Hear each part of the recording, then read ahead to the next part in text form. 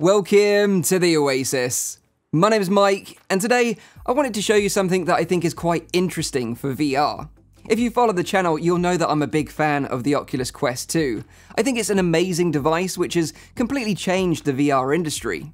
It's affordable, it's accessible, and offers an incredibly immersive VR experience in a neat little package.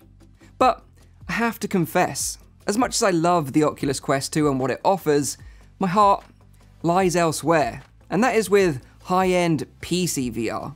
You see, I started this channel years ago, before the Quest, Go, and even the Gear VR released, when the only option back then was to connect a headset like the original Oculus Rift or the HTC Vive to a powerful gaming PC, and I've loved it ever since. I love the high-end PC VR experiences, which offer rich detailed environments, vast landscapes, lengthy campaigns, and realistic physics that are only possible with a PC powering them. And I appreciate that a gaming PC for VR is a huge barrier to entry which is out of reach for many people. But what if it didn't have to be that way? What if we didn't need a powerful gaming PC at home? And what if we just needed an affordable headset like the Quest or Quest 2 that was able to connect to a PC in the cloud, running all these PC VR games completely remotely? It sounds like science fiction, something straight out of Ready Player One, but what if I told you that this VR cloud gaming technology was available right now, today? You might not believe me, so let me show you. This is me playing Half-Life Alyx on my Oculus Quest 2, completely wirelessly, and all the processing isn't being done on the headset or on my PC at home, but on a shadow PC in a data center in Paris, over 300 miles away. It's pretty mind-blowing stuff. So in this video, I'll be talking about the recent shift we've seen in cloud gaming for traditional games. I'll be talking about Shadow, which is the service that I'm using for this video. I'll go through the setup and explain how I got this working with the Oculus Quest 2, and then I'll be testing it out with some of my favorite PC VR games. And at the end of the video, I'll give you my conclusion on whether I think this is a viable option for VR right now, and if I think VR cloud gaming is where we're headed in the future. I hope you find this video interesting, and without further ado, let's dive in. So first up, let's quickly talk about cloud gaming in the traditional sense, as we've seen a big shift recently in the gaming industry. So many companies are now offering a cloud gaming solution whereby you don't need the hardware to power these games at home, and instead, all the processing is done in the cloud. Now it sounds magical, but the cloud in reality is just a huge data center full of computers doing all the processing of these games and sending the video over the internet to your PC, TV, laptop, tablet, or smartphone. We have services like Google Stadia, Nvidia Now, Xbox Cloud, PlayStation Now, Nintendo Cloud, and even Amazon are launching a cloud gaming platform called Luna. Facebook themselves also have recently launched a cloud gaming platform on Facebook, and in recent interviews, they've hinted that VR could be a part of that in the future. So where does Shadow come into this? Well, unlike other cloud gaming platforms which are walled gardens allowing you to only access the games tied to their platform, Shadow offers access to a fully remote PC, which you can access from an Apple TV, a tablet or smartphone running iOS or Android, or an old laptop or desktop PC running Windows, Linux, or Mac. As you have full control over this PC, you can pretty much use it for anything you want, such as PC gaming, productivity, video editing, design work, remote file storage. It's totally up to you, and that's what makes the service that Shadow provides completely unique and opens it up to many interesting possibilities, including VR cloud gaming, which I'm going to be showing you in this video. Shadow have been offering this service since 2017, with data centers located in both Europe and the US, providing hundreds of thousands of active users remote access to their PC service. I also want to be clear that Shadow haven't sponsored this video, they just provided access so I could test it out, and the reason why I'm making this video is just because I think the concept is really cool, and I think it's worth sharing. If you're interested in a Shadow PC yourself, Shadow offer a few different spec PCs for you to choose from, depending on your needs, which you can pay for monthly or sign up to a yearly contract. The cheapest option is Shadow Boost, which offers remote access to a PC equipped with a 3.4 GHz processor, a GTX 1080 graphics card or equivalent, and 256 GB of storage space with the option to add more storage if you wish. The great thing is that you can pay monthly with no contract, and I think the price is pretty reasonable, especially when you consider the price of building a PC with these specs yourself, which could run up into the hundreds, if not thousands of dollars. There are higher spec options with Shadow Ultra and Shadow Infinite, but these are currently limited to just the Chicago and Texas data centers at the moment. There's also a huge backlog of users waiting for these to become available in both Europe and the rest of the US. For my testing, I used a Shadow Boost machine and found it fine running the PC VR games that I'll be showing you in this video. So now that you know what Shadow is, I want to explain how I got this set up to remotely play PC VR content on my Oculus Quest 2. Firstly, I logged into my Shadow PC from my own desktop PC. Now, this could be done with an iPhone or a tablet, but using a desktop or laptop, even if it's an older spec machine, would be the best option so you can use the keyboard and mouse to make navigating around much easier. I installed both SteamVR and the Oculus desktop app on the Shadow PC and downloaded any games that I wanted to play onto the machine. A nice bonus with Shadow is that this process was pretty fast, as you have access to up to a 1 gigabit per second download speed on the Shadow, even if your own internet speed isn't that fast. Then I installed the most versatile app available on the Oculus Quest store, which is Virtual Desktop, onto my Quest 2. I then sideloaded the required patch for remotely playing VR content. I've covered this with Virtual Desktop in more detail in other videos on the channel if you want to learn more about it. Shadow are actually developing their own VR app for the Quest and Quest 2 to remotely access their PCs, which is available right now via SideQuest, but it's currently in alpha and Virtual Desktop is still the most reliable method at this time. Once that was done, all I needed to do was install the Virtual Desktop PC client and enable it to run automatically when the Shadow boots up. Here's the settings that I use from both Shadow and Virtual Desktop to get the best experience on my 60 megabit per second internet connection at home.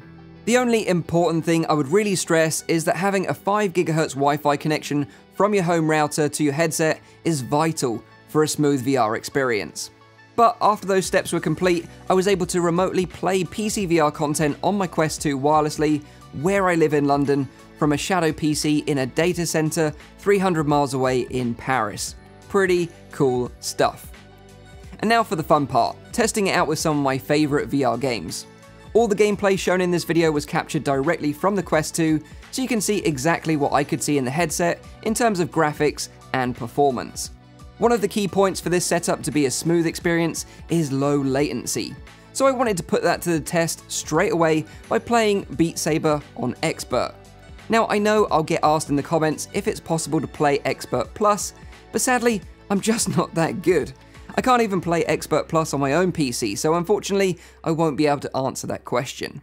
But I was pleasantly surprised. I was running between 50 and 90 milliseconds of latency, which is pretty good considering the PC powering the experience is so far away, and this is around double the latency I would expect to see when using Virtual Desktop with my own PC at home.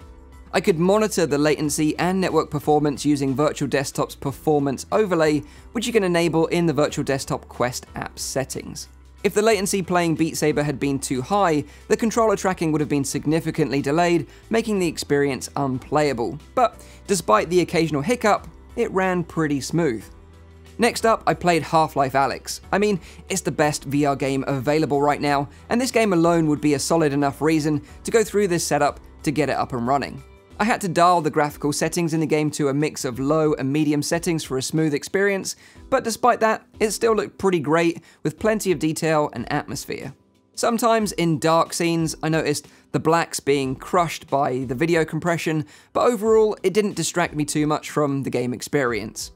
Just like with Beat Saber, every now and again I would get a spike of latency, which, in traditional games being played from the cloud, wouldn't be too much of a problem and just result in a dropped frame, but in VR, it can actually make the experience quite uncomfortable, and possibly even nauseating for some people. And finally, I tested this setup by playing Star Wars Squadrons using an Xbox One Bluetooth controller paired directly to the Quest 2 headset itself. Virtual Desktop immediately recognized the gamepad and transferred the button inputs to the game without any noticeable delay. And overall, again, this was a great experience, and I was really surprised how easy it was to use a traditional gamepad with this setup. This would open this up to be used with other VR flight sim and racing sim experiences that can be played using a traditional gamepad. Just bear in mind that Squadrons is quite an intense VR game, so it's not something that I would really recommend for VR newcomers, but I have to say, the feeling of piloting a TIE fighter or an X-Wing in VR, if you have some VR experience, is totally awesome. So here's my conclusion, and I'll do that by answering a question. Is VR cloud gaming ready right now, and would I recommend it? Overall, I would say the experience with Shadow isn't perfect, but it's totally playable, and being completely wireless playing these PC VR games remotely is pretty incredible. I'm still amazed that this actually works. It's obviously not as good as playing directly on an expensive PC in your own home, however for the price that you pay it's a great deal, and I'm excited for people to try what high-end PC VR has to offer who may have only experienced what's natively available on the Oculus Quest store. Another bonus of this setup is that I could share the virtual desktop login with a friend or family member, and they could log in and play the games on my Shadow remotely when I'm not using it myself. There isn't really any other service like this available on the market, which gives you access to a full remote PC to be able to set it up for VR like you can with a Shadow PC. But of course, with anything, there are some issues. The first and biggest issue with Shadow right now is availability, as demand is extremely high with people waiting a long time for access to the higher end Ultra and Infinite plans. The second is latency. This can be improved by having a fast internet connection at home, a good 5 GHz Wi-Fi connection which is close to your VR play space, but sometimes latency can be caused by factors that are completely out of your control. Your geographical location and distance from your closest Shadow data center, the stability of your internet connection, peak times of day, ISP throttling, or other family members using up the bandwidth. All of these factors can dramatically affect the latency, which results in a frustrating and uncomfortable VR experience, which could even be nauseating for some people. Ultimately though, if I wasn't in the position that I'm in now where I'm fortunate enough to own my own gaming PC, despite its flaws, I would absolutely be signing up for a Shadow PC to remotely play PC VR content on my Oculus Quest. And that brings me on to my second question. Do I think that the future of VR is in the cloud? Well, it's clear that cloud gaming isn't going anywhere, and I see a future where we no longer need to own the expensive hardware ourselves and have the option to just pay a monthly subscription service to rent the hardware, which is located in a data center somewhere. The benefits of this are that you don't have that big outlay in buying the equipment yourself, and instead, you just pay a small monthly fee. Also, the maintenance of the hardware is the responsibility of the provider, and as technology is evolving so fast, they're also responsible for the upgrades. Any PC owner will tell you that every time a new graphics card is released, it's an expensive time if you want to be on the cutting edge. It is still very early days for both VR and cloud gaming as a technology, but I can see a convergence in the future that's inevitable. Standalone VR can only go so far with mobile chipsets, and I think the cloud offers a unique solution to provide people with amazing high-end VR experiences with just an affordable headset and a monthly subscription. Will it be in 2 years? Will it be in 5 years? Or maybe even 10 years? To be honest, I have no idea. But as internet infrastructure improves, and with many companies working on this, like Shadow, which already offers a pretty great VR experience right now, I mean, it can only get better from here. So that is Shadow, a service that allows you to play full PC VR content remotely and wirelessly on your Oculus Quest and Quest 2. This was a fun video to make and research, so I hope you enjoyed it and you found it interesting. I'd love to know your thoughts though in the comments down below. Are you interested in Shadow? Maybe you've tried it before, or maybe you're on a waiting list for an Ultra or Infinite plan. Let me know what you think. Do you think there's issues with latency that will never go away and cloud gaming is just a gimmick? I'd love to know your thoughts in the comments down below. Leave a like if you enjoyed the video and you found it interesting. Make sure you're subscribed for all my future VR content. And as always, I'll see you on the next one. Cheers.